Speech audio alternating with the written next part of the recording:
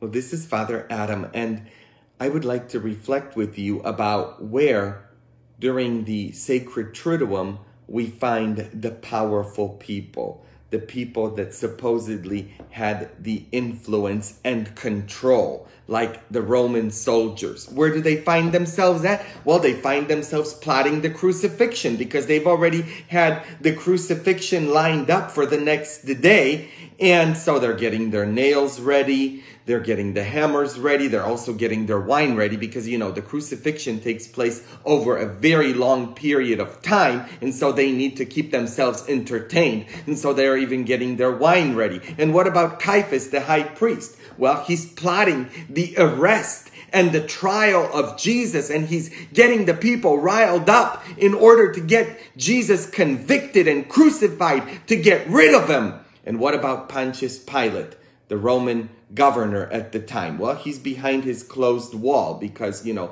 the powerful people, they have to protect themselves behind the wall. They're afraid. They're behind a wall, hiding. And I have a question for you. What about God? The all-powerful God, the God of the universe. Where is God? God, as we found out during the Holy Thursday liturgy, is on his feet, washing smelly feet. The God of the universe, the all-powerful God, is on the floor, getting down so that we can go up. God gets down so that we can go up through his example. God gets down on the floor, on his knees, washing feet, smelly feet, callous feet, feet filled with fungus. You know, they were fishermen's feet.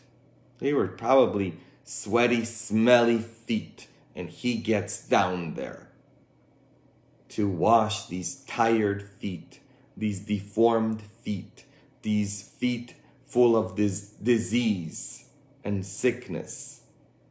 He touched those feet and he comforted them and he kissed them and he clutched them to his breast as he washed them, because the Creator is teaching us that the Creator serves the creature. The master serves the student. That's how he shows his love. That's how God shows us his love. That's how he shows us that he gets down and dirty into the dirt of our lives.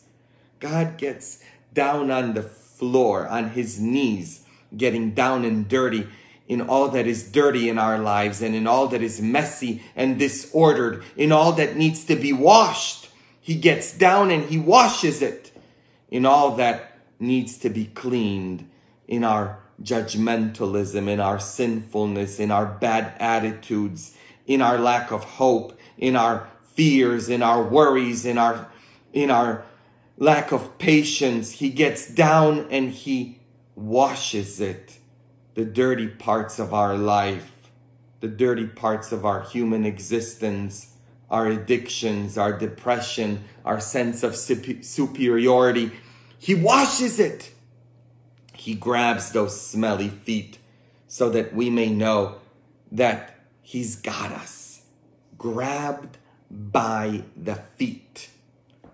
He grabs the feet, clutching them, to let us know that he's got us by the feet and that he won't ever let go. You are never alone.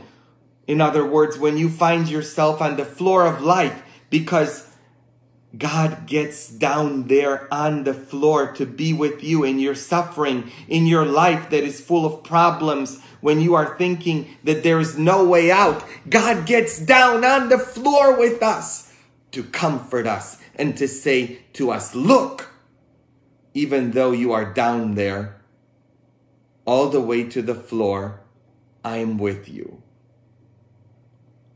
I have you grabbed by the feet. And so no matter how smelly those feet of yours may be, I've got them. And I won't ever let go. Now, during this week, we are celebrating that God got down all the way to the tomb. not just there with our feet on the floor, but God gets down into the tomb. Isn't that what Good Friday is? That God went to the tomb, not just the floor, but the tomb. The tomb of our problems, of our suffering, all that puts us there. You know, your abuse that you've suffered, the fact that you've been betrayed, the sickness that you've had to go through, the disease, the betrayal in your marriage, the fact that your husband cheated on you or divorced you, or your wife did you wrong, or that you've been dumped. You know, your depression, your suicidal thoughts, all that darkness in our life of the tomb. God gets into the tombs of our life, there with us, to be with us, to assure us that when we are even in the tomb, not just on the floor. First, he shows us on Holy Thursday that it's the floor. He's there on the floor. But today he's showing us that he's in the tomb with us as well. That we are not alone in our issues. Especially now with this coronavirus pandemic, when you can't pay your bills. When you have to put up with your husband 24/7. Or your kids. And particularly if you have people in your life that insult you and put you down. And now you've got them 24/7. It puts you in the tomb, doesn't it? Jesus is saying, I'm there with you. When you're suffering, I'm suffering by your side. When you're on the floor, I'm there clutching you by the feet, comforting you, caressing you, kissing you, holding you close to my breasts, by your feet.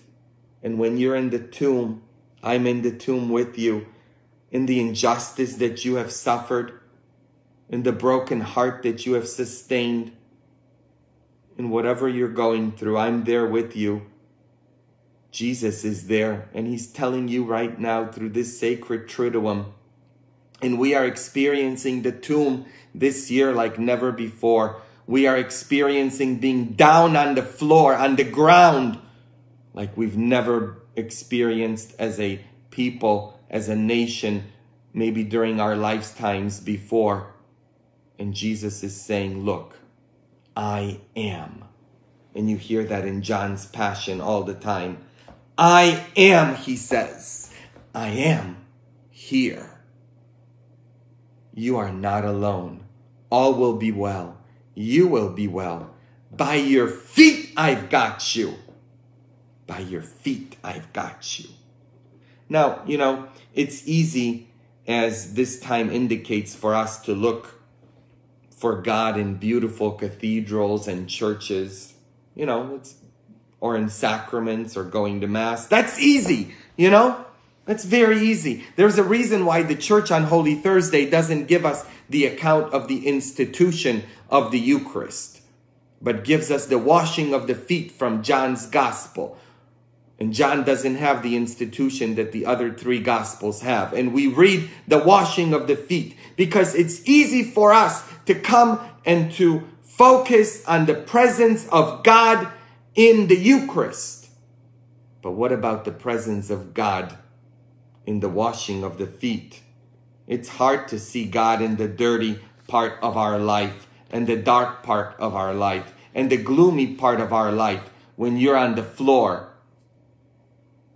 When you're in the tomb.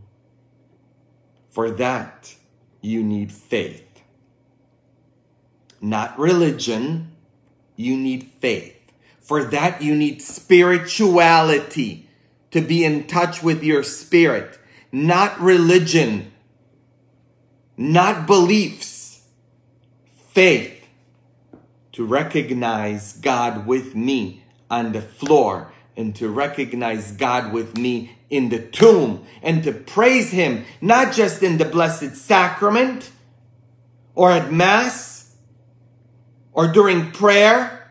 Anyone can do that, but to praise him when I'm on the floor, when things are going bad, or when I'm in the tomb, to praise him during a coronavirus pandemic. That's faith. When things are going bad, when I'm in the ditches, to recognize the presence of God in my broken family, in all these bills that keep piling up, in the midst of my addiction or my depression or my suicidal thoughts, or in all that I've sustained, because we walk by faith and not by sight, says the Bible. Now, the world doesn't want us to recognize God in washing feet, especially smelly feet. The world doesn't want a God in the tomb, in a dark tomb. But our God is present with us in the dark parts of our life, in the messy parts of our life. He's with us. He's sustaining us.